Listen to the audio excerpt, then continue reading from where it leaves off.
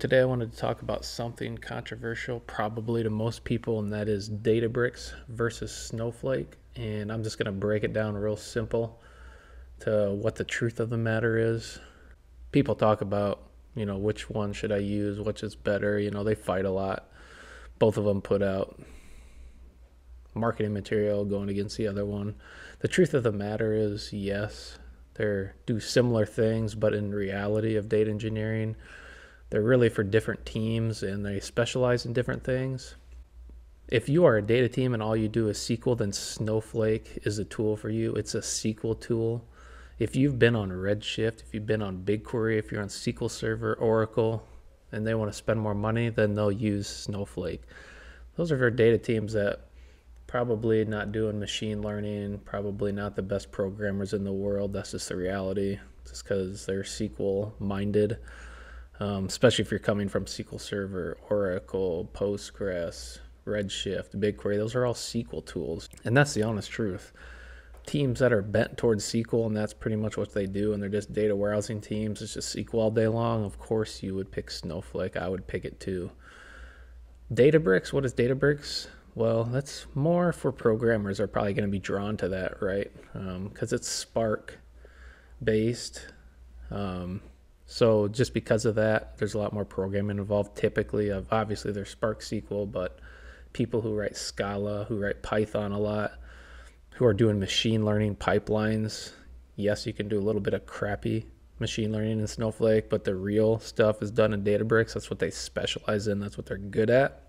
They're going to go for the Databricks. So it kind of depends on what kind of team you're on. If you're more like SQL, if you're like 80% SQL and 20% programming, you're probably going to do Snowflake because you're just like a data warehousing team or a data lake team, and so all you do is write SQL all day long.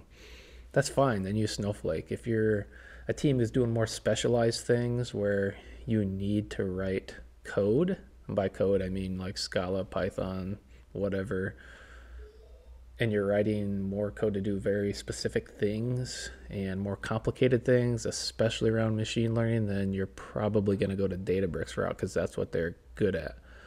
Personally, I like Databricks more. I think it's a better tool.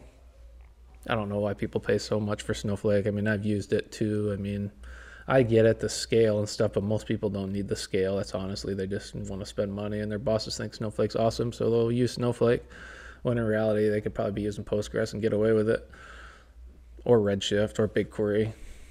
I understand, though, that people want Snowflake. That's fine. But I think that's the big differentiator for people who are just getting into it. What should I learn? Should I run Snowflake? Should I use Databricks? Which one should I use? They fight a lot. I don't know which one. It's really not that hard. If all you're doing is writing SQL all day long on a data warehouse, producing analytics, and yes, just pick Snowflake. Why would you? I mean, you could use Databricks, but you're just adding more pain to your life because Snowflake is better at pure SQL type teams and things and processes. If you're like, oh, a lot of our code base is actually just Python and or Spark, and we do machine learning pipelines, then you would pick Databricks.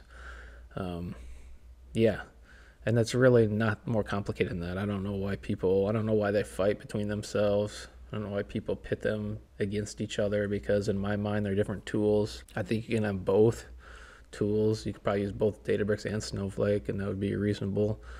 I get people have to pick one, but I don't think it's really that complicated. If you're SQL, Snowflake.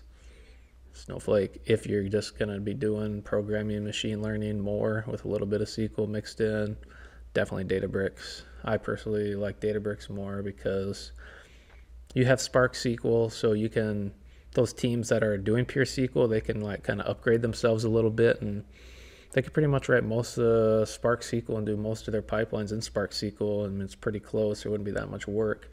And they would probably get to be better engineers because they would probably learn a little bit more. They'd learn a little bit more DevOps. They'd probably learn a little bit more programming, code, things like that. Their life would probably improve on Databricks, is my opinion.